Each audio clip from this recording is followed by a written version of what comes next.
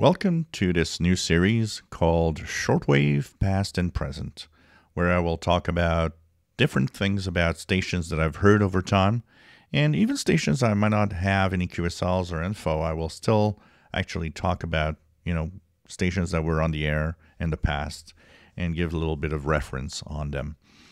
This will be in a playlist, so you can, of course, check the playlist and let it just play and listen to the different stories that I'll have. A lot of stories from QSL cars that I own, and of course, a lot of stories of shortwave fun from the good old days. And of course, there'll be some stuff from, recent times. So even if you have not been listening to shortwave for a long time, going to be a lot of stuff in here. Today we feature Radio Norway International, and let's start our little exploration in the stories I have with Radio Norway.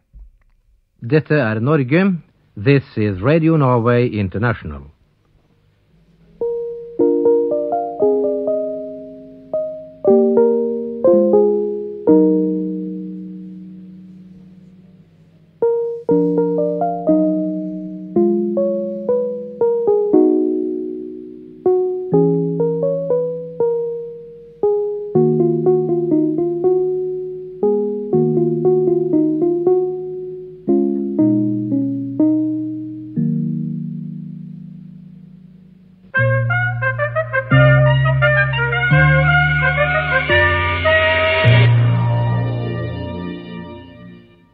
This is Radio Norway International.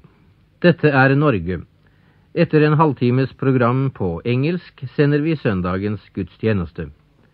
This is Radio Norway International broadcasting to the Far East and New Zealand on 15.225 MHz, to Australia on 17.81 and to Europe on 9.59 MHz.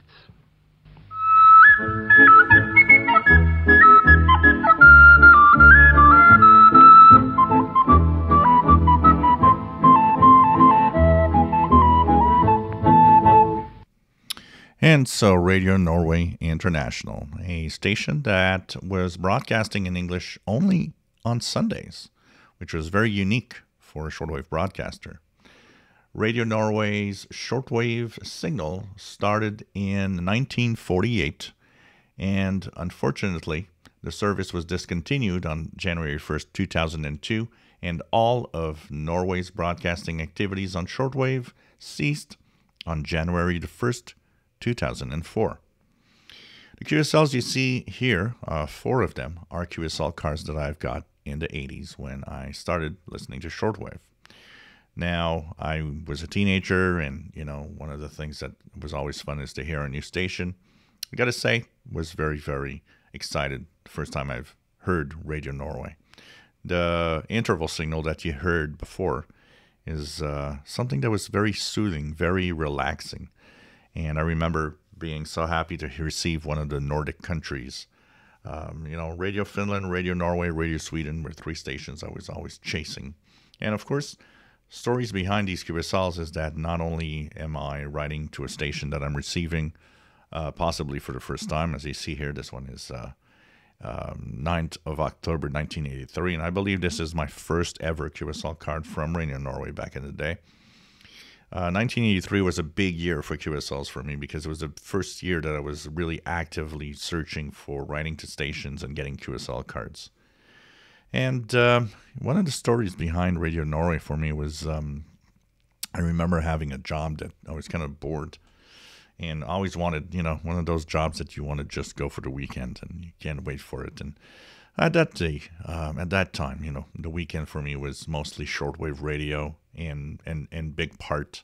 It was a lot of fun. School time also, I was one of the guys that, I didn't hate school, but the weekends is the weekend and you do what you want. And I turn on that radio and listen to stations. And Radio Norway was my Sunday listening experience. You guys know that I am a part DXer, part shortwave listener. For me, Radio Norway was kind of a DXing thing because even though it was powerful, they had their 500 kilowatt transmitters.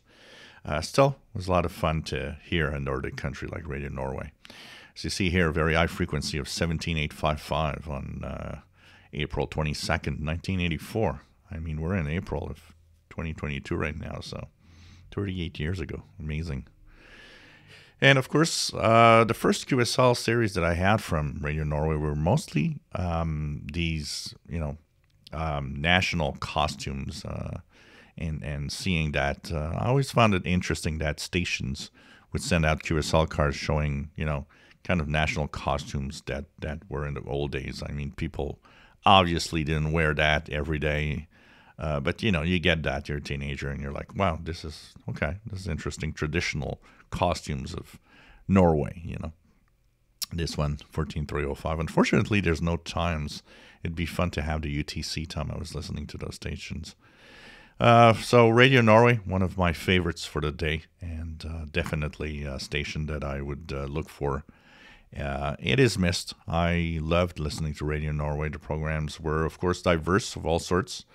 Lots of news and lots of info about Norwegian life and, traditional Norwegian programming and like at many shortwave stations also, kind of having their own take on the events, especially back then of the Cold War and then into the 90s. And early 2000s, I believe I have a QSL somewhere here from Radio Norway from when I started living here.